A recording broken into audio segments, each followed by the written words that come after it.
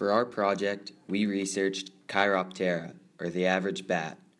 Among mammals, bats are the only animals capable of powered flight, not to be confused with gliding.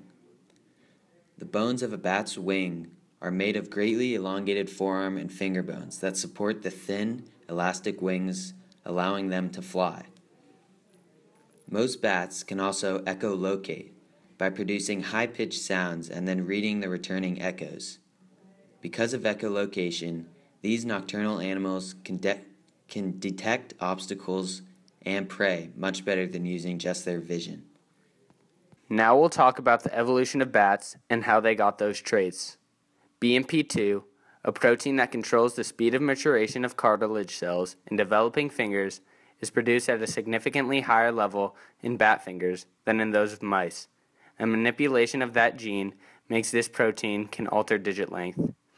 Bat ancestors must have existed prior to the Eocene, but we have no fossil record of them. We can only assume, based on the shape of the elongated wings, that this mutation occurred. The origin of the 19 major bat lineages coincided with a rise in mean annual temperature and a significant increase in insect diversity. Some examples are the Paleochiropteryx that fed on small moss and caddisflies, Archaeopteryx that fed on beetles, and Hacienteris that ate larger moss and beetles. The idea of evolution is very present in society.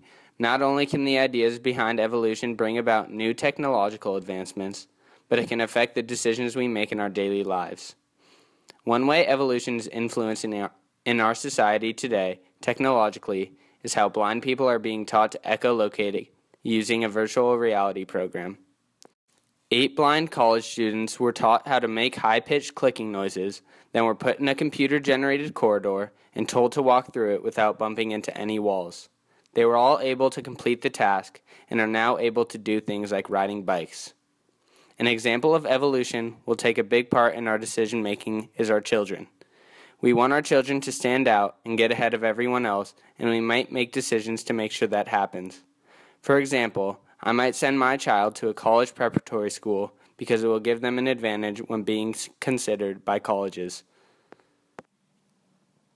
Natural selection played a pivotal role in the evolution of bats. Bats would have had little competition for food because they're nocturnal and because of their ability to fly.